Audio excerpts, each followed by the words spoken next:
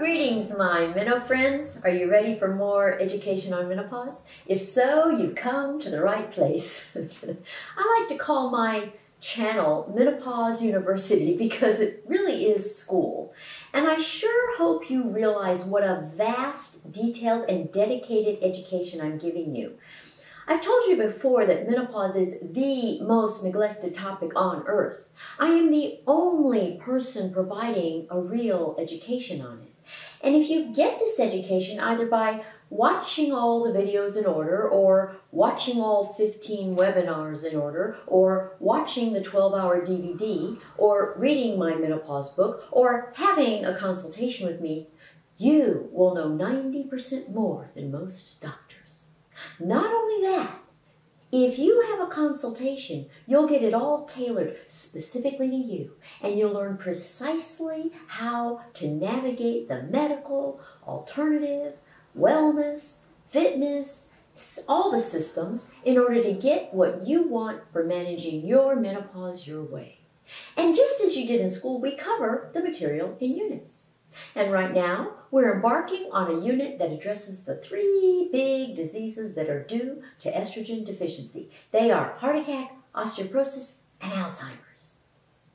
We're in the section of the unit where we compare and contrast the 3 diseases. And last week, we compared heart attack and osteoporosis. Today, we'll compare heart attack and Alzheimer's.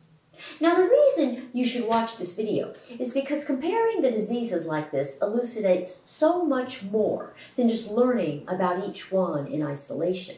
It helps you see things from different angles or perspectives. And different perspectives enable you to understand things at a deeper level.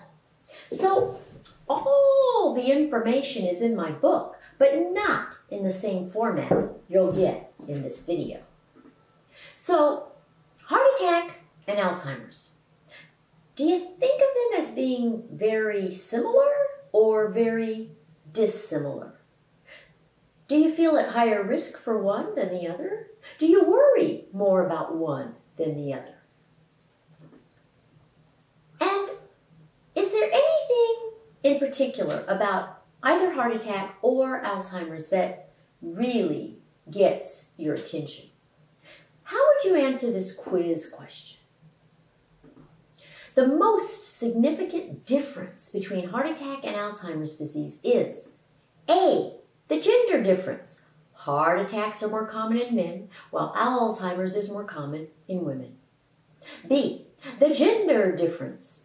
Heart attacks are more common in women, while Alzheimer's is more common in men. C, the mortality rate. Heart attacks kill twice as many women as Alzheimer's. D, the mortality rate. Alzheimer's kills twice as many women as heart attacks. E, the rate of disease progression. Heart attacks develop slowly over a long period of time, while Alzheimer's develops more quickly over a short period of time. F, the rate of disease progression. Alzheimer's develops slowly over a long period of time, while heart attacks develop more quickly over a short period of time. G, the genetic component. Alzheimer's has more genetic mutations that are inherited. H, the genetic component.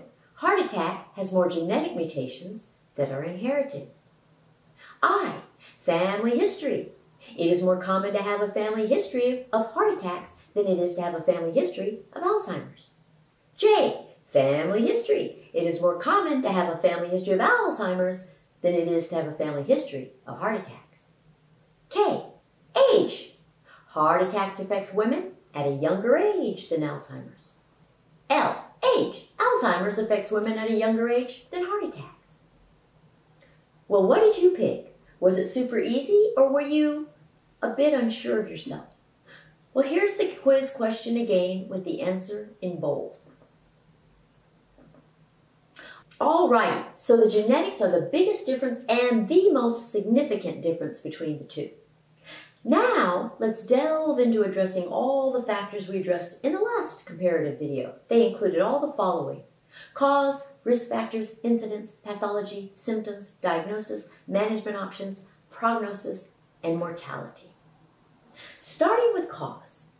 In keeping with our very reason for even comparing heart attack and Alzheimer's, they are both due to estrogen deficiency. So the main cause is estrogen deficiency for both. And once again, estrogen loss at postmenopause sets the stage for the aging process to begin. Both heart attack and Alzheimer's are the result of that aging. You know this is true simply by virtue of the fact that you see neither of these diseases before postmenopause. The fact that both are diseases of aging is undeniable. But rarely does one causative factor act alone. Most of the time, several factors contribute to a disease, and that's why we have risk factors. A basic principle of risk factors is that the more you have, the higher your risk for the disease. So here's a chart of the risk factors for heart attack, and you've seen it many times before if you've been watching my videos in order. And here is a chart of risk factors for Alzheimer's, which you've also seen many times before.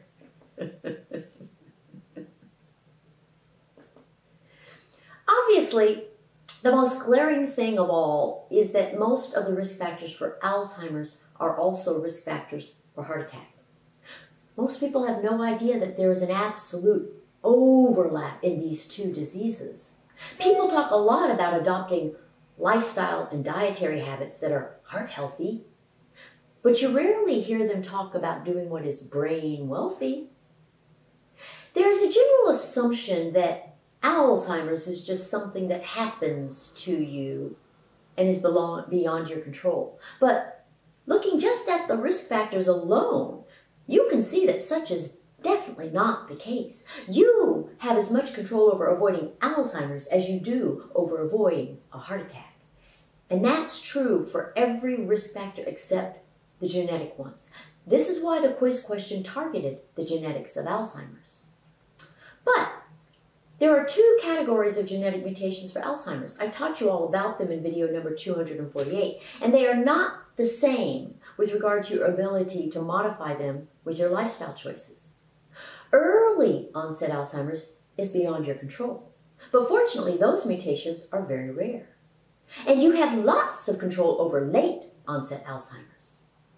And all the other non-genetic risk factors contribute much more to the incidence of Alzheimer's. Notice that diabetes type 2 is a risk factor for both diseases. I cannot tell you how incredibly detrimental it is for them. You are automatically at high risk for a heart attack if you have diabetes type 2 because of the metabolic impact it has on your entire body. And as I taught you in video 266, some people refer to Alzheimer's as diabetes type 3. And that's because of the metabolic impact it has on your brain. There's just no separating diabetes type 2 from either of these diseases. I think that this commonality of risk factors for heart attack and Alzheimer's is one of the most interesting aspects of comparing these two diseases because most people don't think of them as overlapping. And this overlap actually sets us up for the next factor, which is incidence. Despite the numerous overlapping risk factors, heart attacks are still much more common than Alzheimer's. Heart attacks occur in 1 out of 3 women. Alzheimer's occurs in 1 out of 6 women. So heart attacks are twice as common as Alzheimer's. But remember, those statistics are based on known cases of these diseases. And because both heart disease and Alzheimer's disease develop slowly over time, there are always more women with these diseases than we're able to count. You have a heart attack after years or even decades of fatty plaque buildup and hardening of your arteries. And you discover you have Alzheimer's decades after the first pathological changes occur in your brain. And pathology is the next factor. So what are the pathological comparisons between heart attack and Alzheimer's? Well, interestingly, they both involve some type of plaque. The plaques that cause a heart attack are fatty plaques They consist of cholesterol and triglycerides that collect inside your heart arteries. You learned that in video number 161. While the plaques of Alzheimer's are beta amyloid protein plaques, they consist of a normal protein that becomes too sticky and collects outside your neurons. That was video 242. And both heart attack and Alzheimer's have a second pathological feature in addition to the plaques. Heart attacks involve hardening of your arterial wall, making it brittle and less stable. And Alzheimer's involves tangling of the tau protein that disrupts the support of your neurons. And the result is that they are less stable too. Isn't it interesting that both diseases have both plaques and something that disrupts the integrity of your anatomy? You see, I find similarities like this just fascinating. And then what about symptoms? Here, we need to make a distinction between early and late symptoms for both diseases. And that's because there's a big difference in one and not the other. In the early development, both of what turns out to be a heart attack and what turns out to be Alzheimer's, you have no symptoms at all. And this so-called early aspect of the symptoms lasts for years, even decades for both diseases. But once you have enough plaque buildup and arterial damage in your heart, you have a sudden critical event that we call a heart attack. And it's due to progressive occlusion of your heart arteries such that the flow of blood and oxygen is impaired. This is not the case for Alzheimer's. Instead, with Alzheimer's, once you have enough plaques and tangles in your brain to interfere with brain function, there never comes a critical event. Your cognitive function just continues to deteriorate over time. It's faster in some people than in others, but it doesn't culminate in an emergency. The decline is slow and irreversible.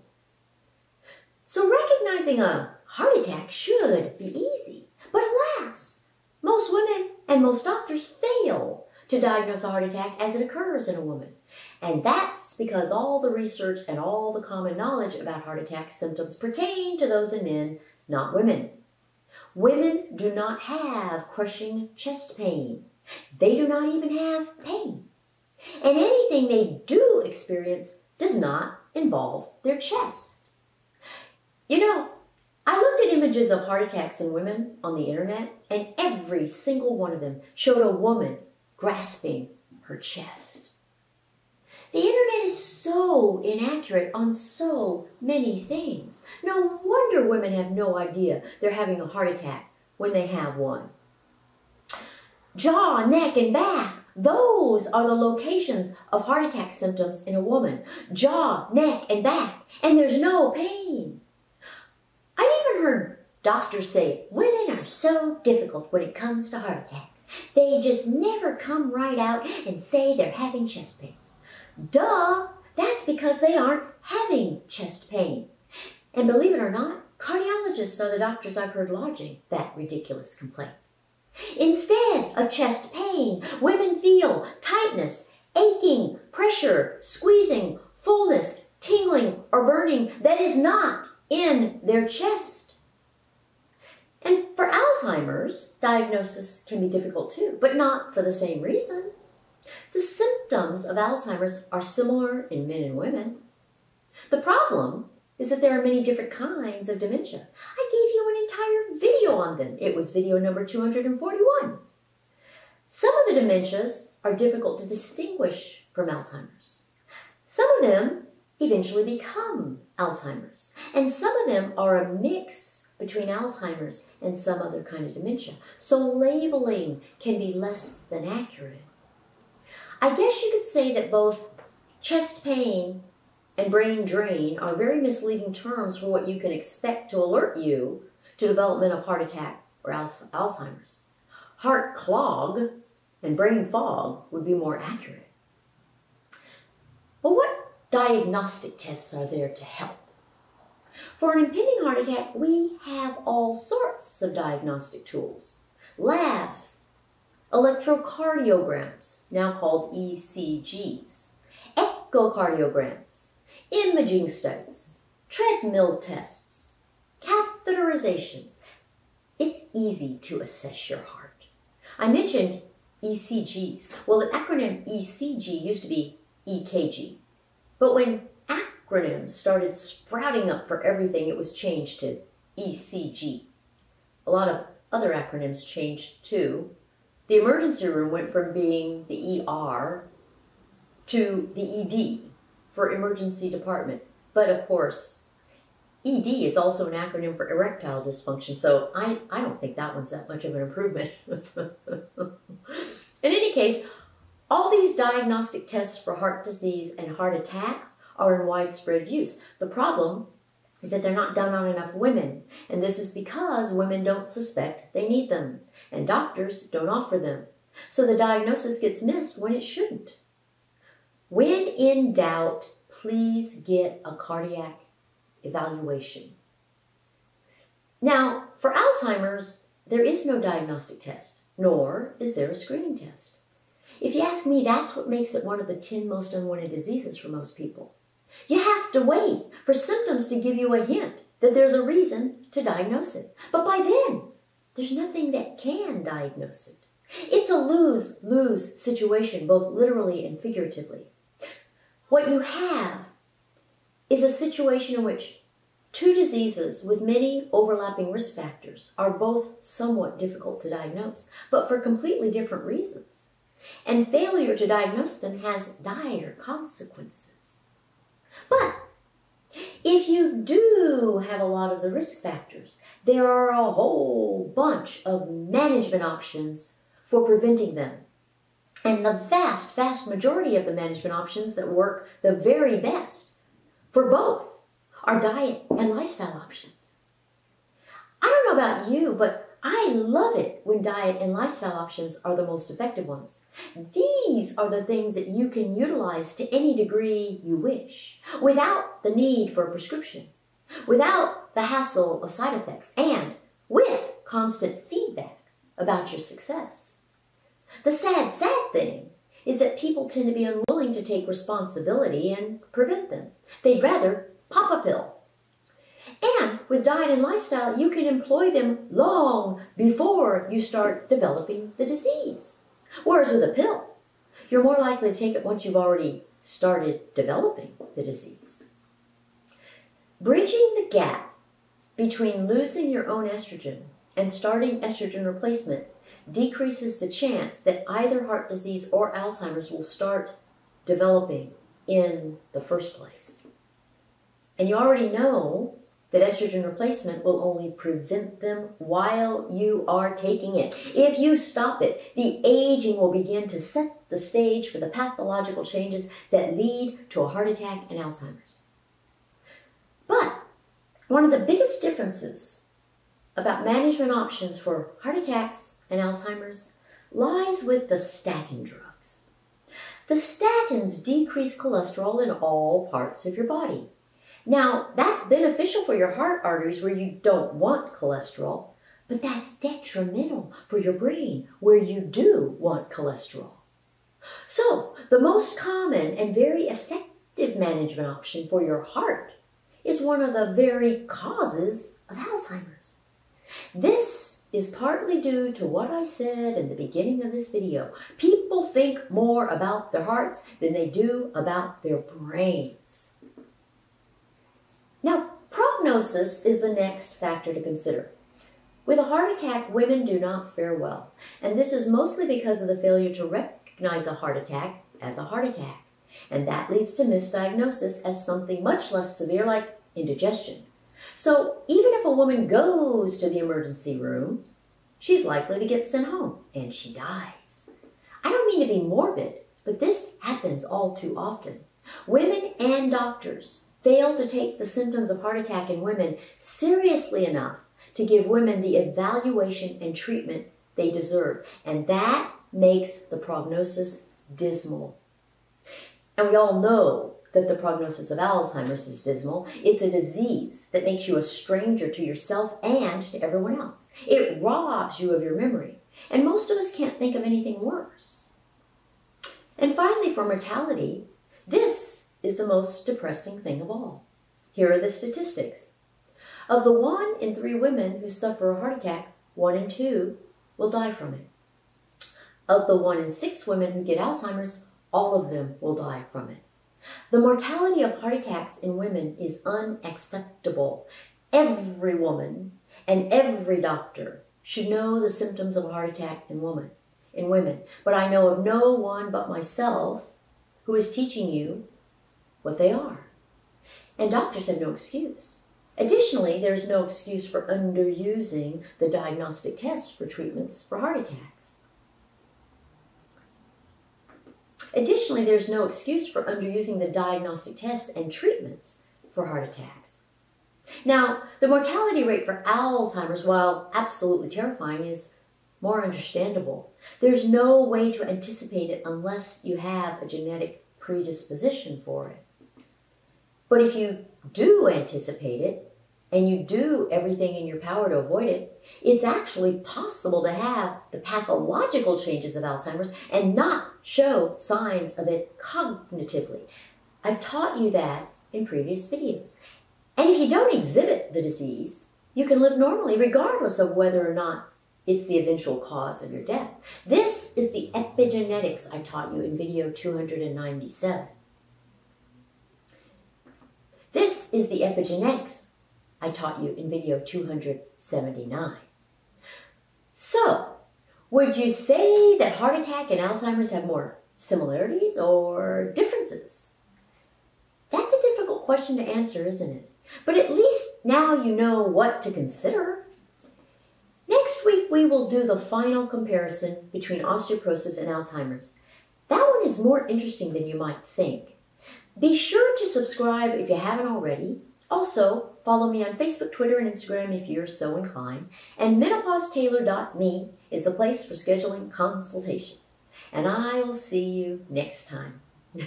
Bye.